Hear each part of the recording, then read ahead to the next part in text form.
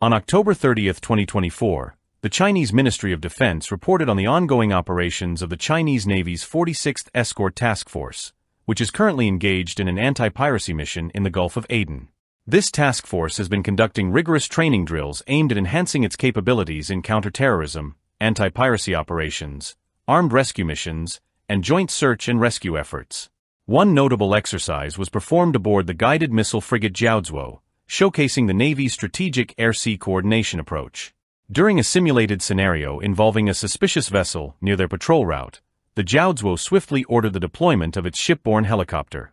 The helicopter was placed on combat alert and conducted low-altitude reconnaissance, utilizing the Honghu frigate's deck for repeated takeoff and landing practice before safely returning to the Jiaozuo. This drill exemplified the operational synergy between the vessels and aircraft within the task force, underscoring the importance of coordinated responses in maritime security operations. Following the air-sea coordination exercise, the task force engaged in a high-stakes armed rescue drill. Personnel at the Jiaozuo Command Center divided into specialized teams, each tasked with formulating rapid response plans based on simulated timelines and contingency scenarios. This structured approach aimed to aid commanders in swift decision-making during potential maritime emergencies, demonstrating the task force's ability to adapt quickly to various crisis situations. Task force leaders emphasized the importance of comprehensive training from the mission's inception. Each team, platform, and position within the fleet undergoes rigorous testing to ensure optimal readiness for the complex demands of escort operations. This ongoing capacity upgrade process has significantly improved both command-level coordination and crew competency, ensuring that the task force can effectively respond to the evolving threats in the region. Medical preparedness is another critical aspect of the task force's training regimen.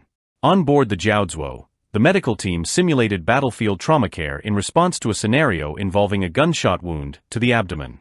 Military doctors practiced emergency procedures and life support drills, preparing them to handle casualties that may arise during operational deployments.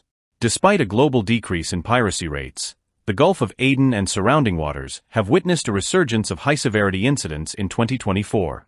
Geopolitical instability and economic incentives continue to drive Somali pirate groups, who have recently resumed hijackings.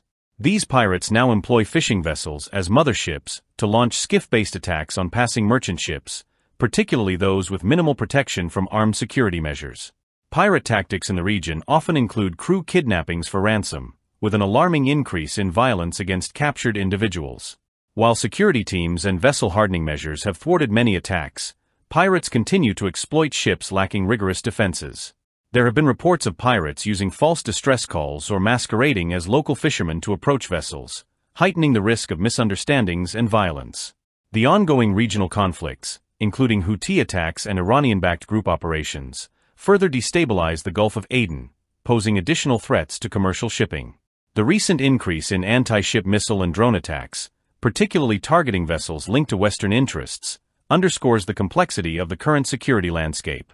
In response to these evolving threats, international naval task forces, such as the US-led Operation Prosperity Guardian and the European Union's Operation Aspides, have expanded their protective measures to secure critical shipping routes in the Gulf of Aden and the Red Sea.